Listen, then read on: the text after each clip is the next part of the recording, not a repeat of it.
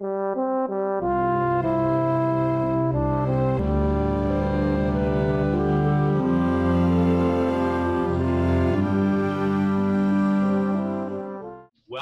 to the Monday, August the 3rd, 2020 meeting of the Montpelier Design and Review Committee.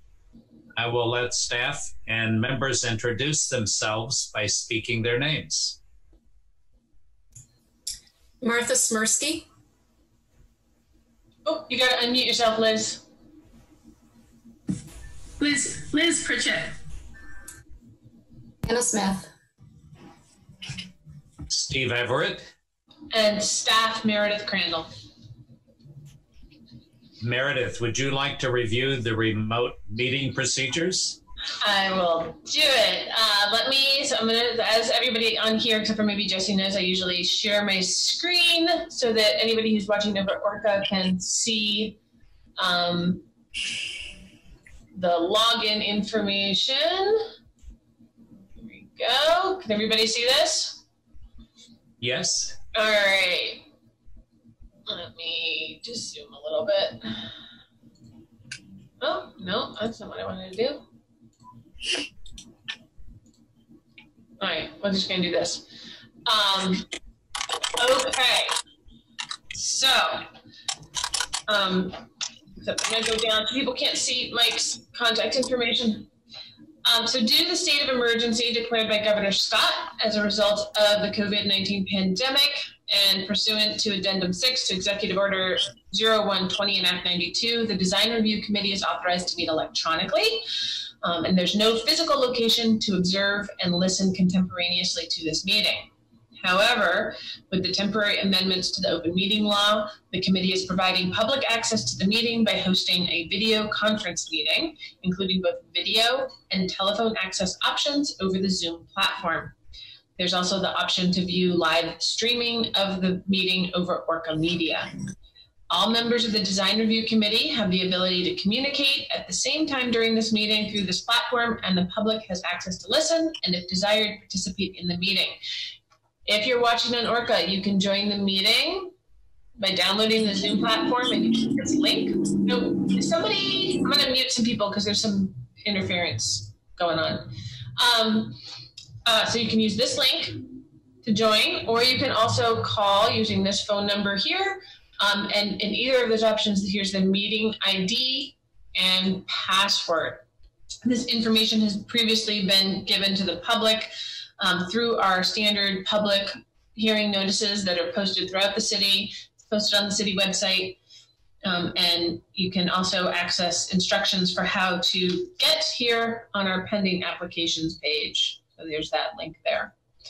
If you have problems with access, please email me at mcrandall, CRANDALL, at Montpelier-VT.org. And if you have any difficulties, once you're in the Zoom meeting, you can use the chat function to raise those issues with me, and I will help you as best I can. Jesse, you're pretty much the only one on here tonight. It doesn't look like we have any members of the public. If somebody does log on, I'll go through this all again for them. But what we're going to do here with the DRC meeting is we'll get to your item on the agenda. Just like in the live, in-person meetings, you'll have an opportunity to present your application and describe it. What I'm going to ask is that when you aren't talking, you mute yourself so that we don't have a lot of feedback. If members of the public do end up logging in, then we're going to ask that you introduce yourself when you log in, and potentially even just by chatting with me via the chat function, and then try and keep your questions or comments to 2 minutes, at which time DRC members will then have a chance to ask you questions or take your questions and bring them to the applicant. And of course, the chair can always grant additional time in addition to those 2 minutes. So in the event the public is unable to access this meeting, if I get notices via email or something that people just can't log in, then it's going to be continued to a time and place certain. And as I said, we ask that you keep your microphones on mute when you're not speaking. We don't have anybody on the phone right now. If somebody does call in, there are ways to raise your hand, even if you're just on the phone. So let me know if that happens. And then finally, all votes taken during this meeting that are not unanimous will be done by roll call vote in accordance with the law. I'll now hand this back over to Steve. And we don't have anybody in the waiting room.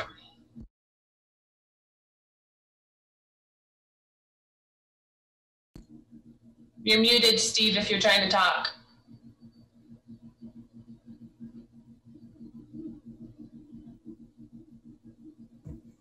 Can you hear me now?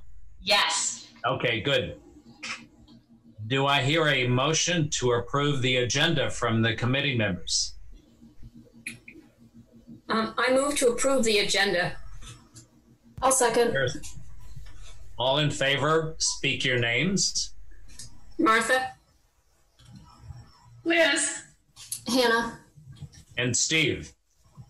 So the agenda is approved, so we can move forward to the first application for 66 Main Street for Great American Enterprises. And I assume, Jesse, you're there to describe the application.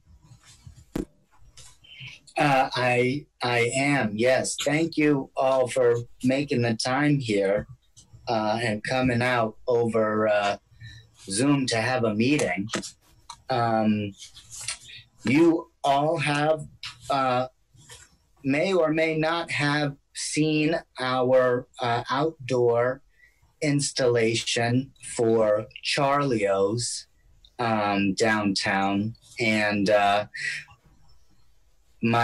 kind of tasked my manager with going through the appropriate channels to figure out what needed to happen in order for her to activate that space.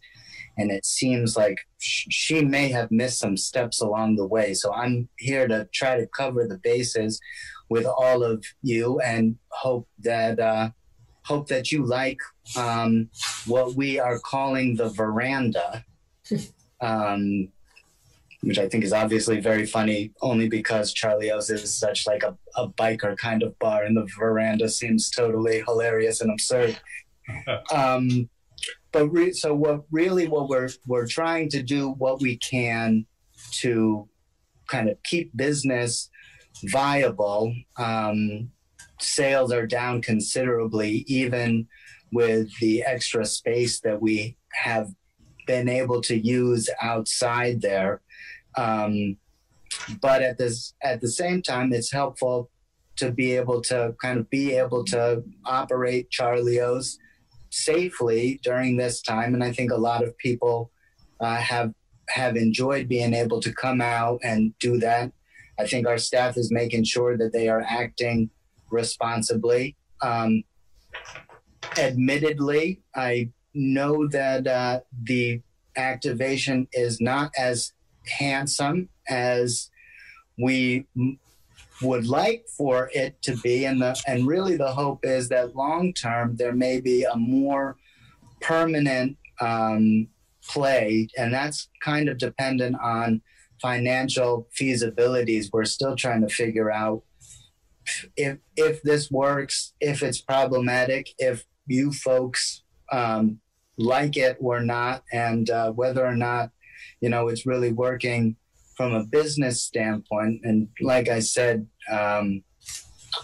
even with this installation, sales are significantly lower than normal.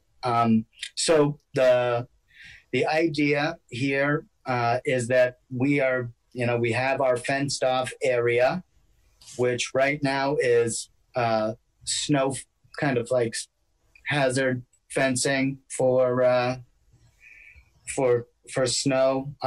Our plan is to, you've probably seen some of the packet that I sent along. I hope that everybody has had a chance to look through it.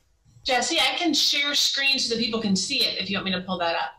Oh, okay. That seems like it would be helpful. Okay. If you could pull up the detail for our fake foliage while I'm kind of talking through that. Yep. The idea is to kind of make that snow fencing look a little bit less like snow fencing and more like a garden space, though I realize it takes a little bit of imagination to see that still. Is it? Sorry, Meredith. Is that coming up? I don't see it on my end. Do you guys all see that? No. Okay, so hold on. Let me try again. Sorry. Oh, no problem. Share screen. Oh, there we go. I clicked the wrong one. That's why. Wow. Yes, perfect. So this is kind of a cut sheet detail of what this ivy is meant to look like. And so the idea is we're gonna, if you all approve, we're gonna purchase some of this to go around the perimeter of the space here, so that it kind of covers that fencing that is there and looking particularly temporary, and make it look a little bit more purposeful. That poison ivy? Don't. That's the idea. Don't touch it. It's poison ivy. That's what I'm gonna put. I'm gonna tell everyone it's poison ivy so they don't mess with it. So we plan to put that up around the perimeter.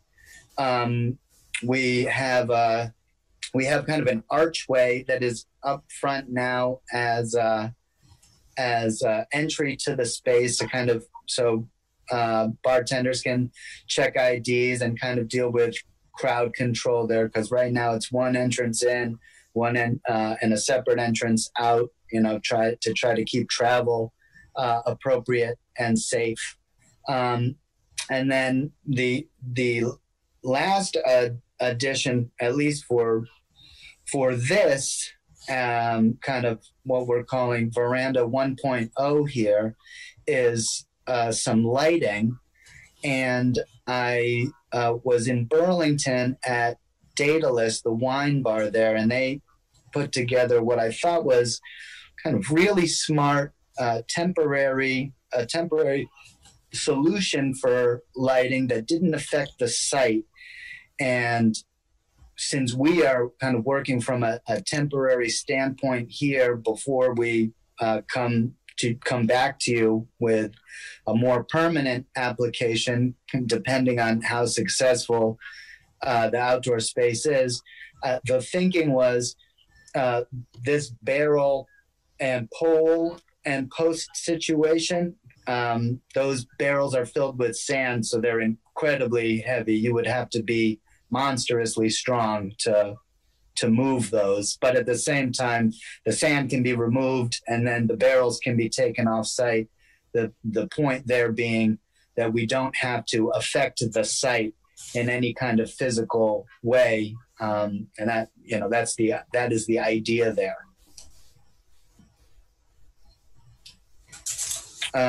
Below, and if you scroll down further, we had. Oops, sorry, I can't hear you. Are you going to have to install any extra power lines or plugs or anything for the lights?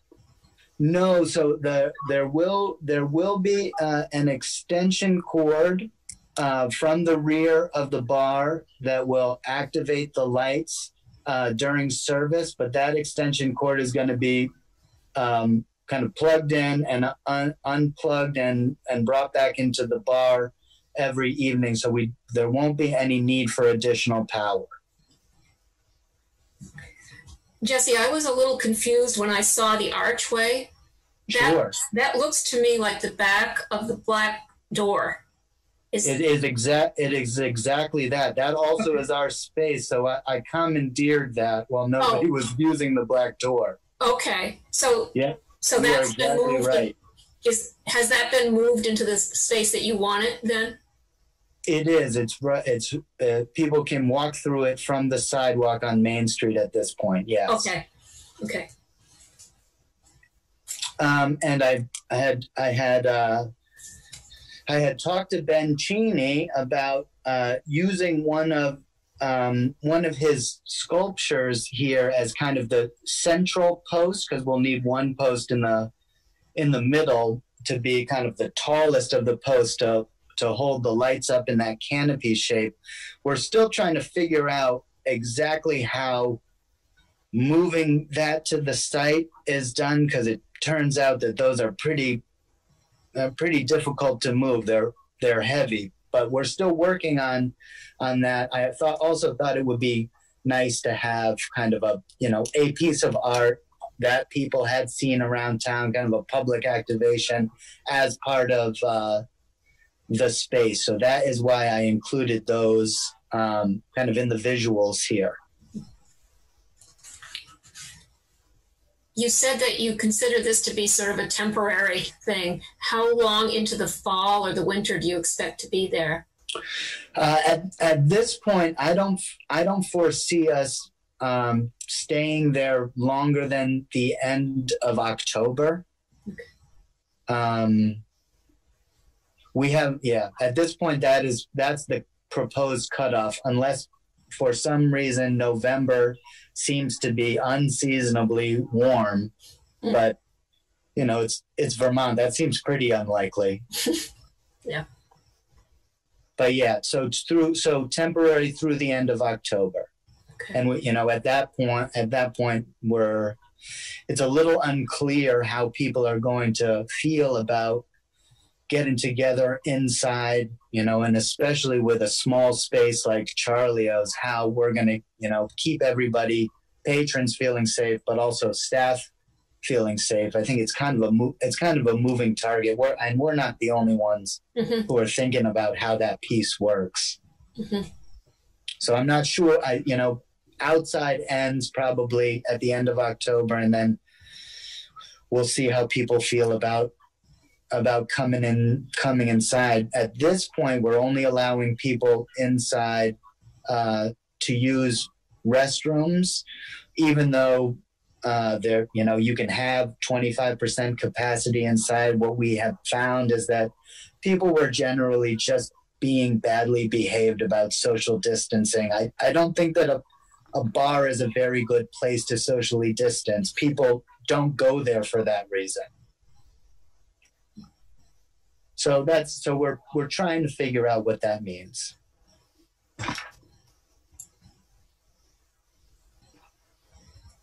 And I guess as far as the temporary nature of this application, I went over kind of the particulars of what it is for now, and I'm hoping that you all understand the reasoning behind some of the kind of cost-effective measures that we're taking here. But the hope really is that if it's working, we can activate the space in a way that is kind of more permanent and also feels more permanent. Proper fencing, proper lighting, appropriate signage. You'll notice there's not signage as part of this application. I think for now we're just going to be using a sandwich board and an open flag. But the hope is, if this is something that people like and we can do safely and in a way that is respectful of neighbors, then maybe it does become something more permanent. And so I will likely come back again with that idea if this is working. Jesse, just one quick question. Sure, Steve. I assume the barrels would be located within the perimeter of the fencing? They would. That's correct. Yes. Okay. Just to clarify. Yeah, no, that was a good clarification. I should have shown that on a diagram. No, that's fine. Does anyone else, any of the other committee members, have any questions, comments, or suggestions? I think I'm good if they're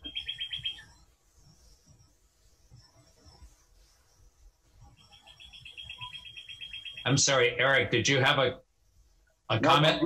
I'm good. Oh, okay. If nobody else has anything to add, I can go down through the criteria on the recommendation form. Evaluation criteria number 1, preservation or reconstruction of the appropriate historic style if the proposed project's in the historic district or involves an historic structure. I would say in this particular case, that's not applicable. Number 2, harmony of exterior design with other properties in the district, acceptable. Number 3, compatibility of proposed exterior materials with other properties in the district, acceptable. Number 4, compatibility of proposed landscaping. The temporary fence is acceptable in this particular application. Prevention of the use of incompatible designs, buildings, color schemes, or exterior materials, acceptable. Location and appearance of all utilities, specifically the lighting, acceptable. Recognition of and respect for view corridors and significant vistas, including gateway views of the city and state house. Again, this temporary installation is acceptable. All in favor of the application, speak your name. Eric. Martha. Liz. Anna. And Steve. So the application is approved. Thank you, guys. Thank all of you. I really appreciate it. Well, good luck. You're welcome. We appreciate everyone's effort to maintain some kind of level of business in town. We are trying. Yeah. No. Thank you for that understanding. Yeah. And Meredith, will this be administratively approved?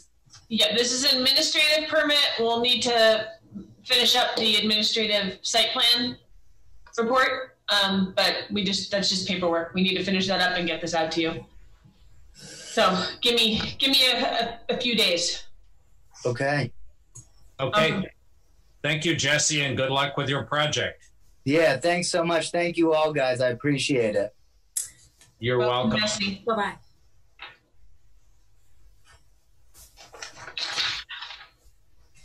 And the next item is for us to review the meeting minutes of July the 20th. Has everyone had a chance to look at those?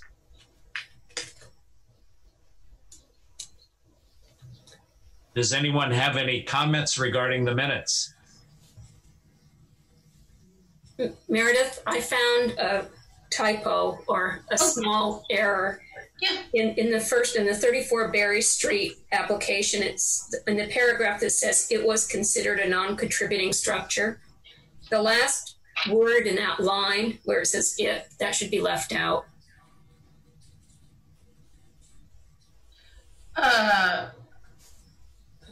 Wait. Yep, thank you. Mm-hmm.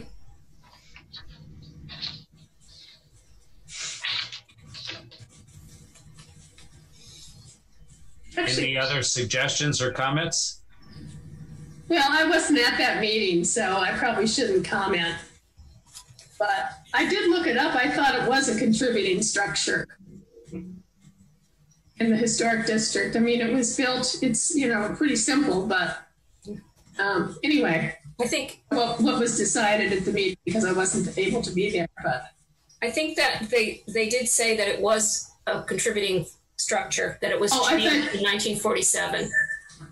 Yeah, it started as non-contributing when it was very first listed, and then is now classified as a contributing. Oh, correct. Okay, I misunderstood what Martha said. Thank you. Okay. No, my correction, Liz, was just on the grammar. Yeah. Sure. Thanks, Martha. We still have enough to approve because Martha, Eric, and Steve are all at that meeting. Yeah. I move to accept the minutes from the July 20th meeting. With edit. Do I hear a second?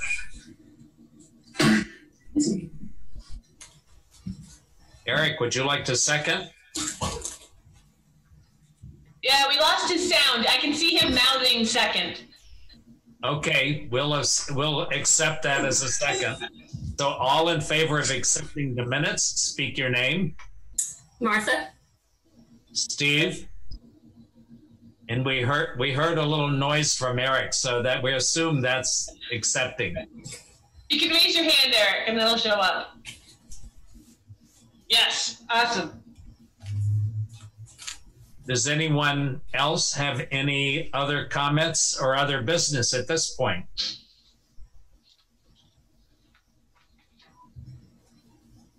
If not, do I hear a motion to adjourn?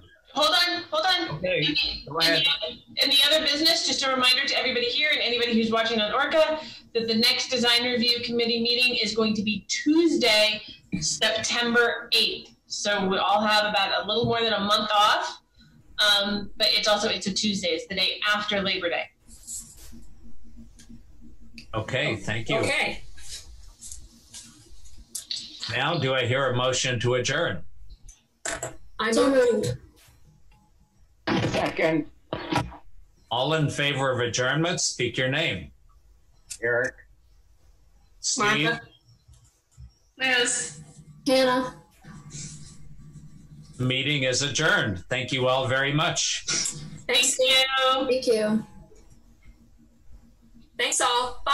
Thank you. Bye. Bye. Have a good week.